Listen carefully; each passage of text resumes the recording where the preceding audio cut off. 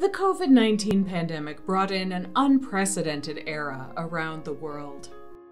Response from health providers and resource advocates was critical, especially for our most vulnerable communities.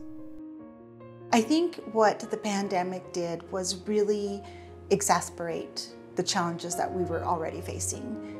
And one of the things that was most dire and critical in serving this community, of course, was really the shutdown that we had with the pandemic. You know, the number one risk factor for COVID was being over 65. And so remember in the early days, older adults were told, shelter in place, stay home, you're super at risk. So that's what older adults did. And older adults were not able to get out, go to their regular routines. That really adds to their socialization. So that was the biggest challenge. Even with our Meals on Wheels program, where we serve 500 hot meals a day, we were not able to cross the thresholds and enter the home as we were before the pandemic. So the biggest challenge was really seeing our older adults decline with their socialization needs. I think food insecurity became even bigger than it ever was. Transportation services dried up, in-home services dried up. So there was a lot of doctor's offices closed. They couldn't get what they needed. County councils on aging, along with countless stakeholders and agencies, mobilized crisis response teams to provide essential services for older adults. So you saw a lot of community partners come together and rally for food boxes. I know that we delivered 20,000 bags for filling up with food to be delivered to older adults. We've also worked with community partners to prepare meals and deliver FEMA boxes.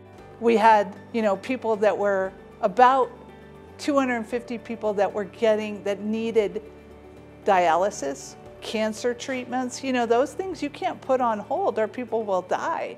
So it was really important we provide those services. We were partnering with all sorts of people, with community-based services, with counties, with health departments, with emergency response, with churches.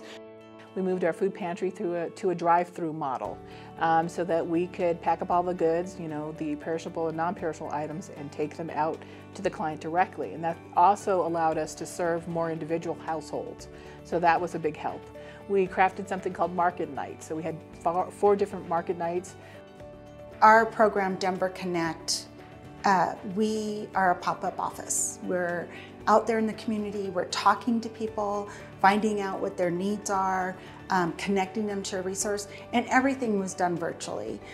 So I think that was really tough to switch gears and work with older adults who may have not had access to resources virtually.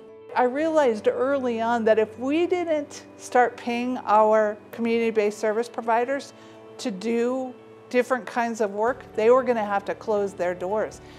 So we changed our model. We paid them to go get food and deliver it to their clients.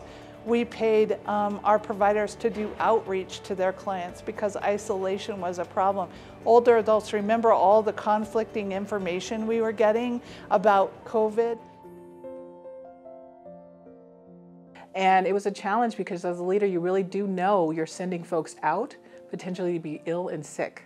And that was just something that I had to mentally reconcile every single day, even with all the PPE, even with when, shots became available.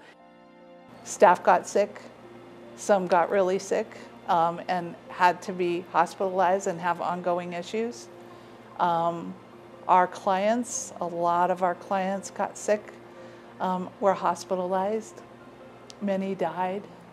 It was a tough time. We were constantly changing, constantly trying to figure out how to meet the needs that were out there. We were hearing desperate calls from people and felt helpless because we couldn't get what they needed or all the things that they needed. We did our best, but sometimes we couldn't.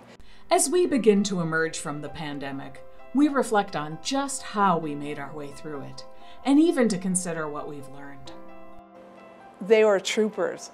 I mean, so many people stepped up, so many kind and caring people, right? When our older volunteers stayed home, but then those folks in the community that didn't have to go to work or were displaced, they started volunteering. So we started seeing younger volunteers, professional volunteers stepping up to serve in their community. That was inspirational. So I think what we learned is, older adults will use technology. They will adopt it if they're guided to it and if it's very purposeful and meaningful for their lives. We kicked off a pilot we gave 55 Chromebooks to some older adults right now who are learning how to Zoom, learning how to connect.